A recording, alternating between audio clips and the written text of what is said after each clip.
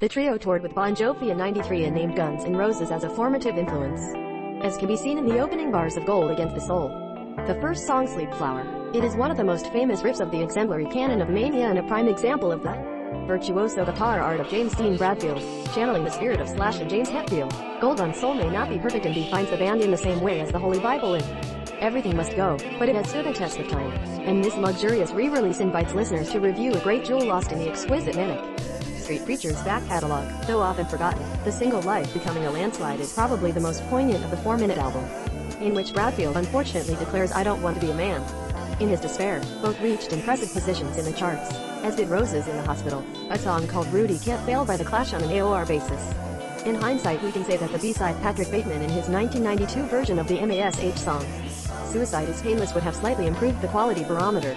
Yourself and Junkie show Edward's personal side, which might not apply to the generation of terrorists. Ask any fan of Manic Street Preacher's the name of his favorite album, and Gold Against the Soul is probably not his answer.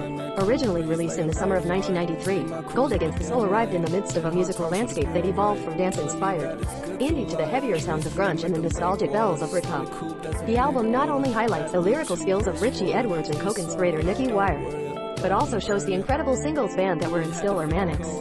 To this day, the album is a trademark of their time, and 27 years later it still doesn't seem outdated. The most praiseworthy feature of the deluxe edition is the 120-page book with handwritten lyrics and unpublished photos by Mitch Akeda. However, it is one of those records that occupies a special place in the hearts of many loved ones, although it has never received the praise of its predecessor or successor. While many of his contemporaries were already waiting for the next train to gatecrash, the Maniacs were satisfied with their classic rock sound.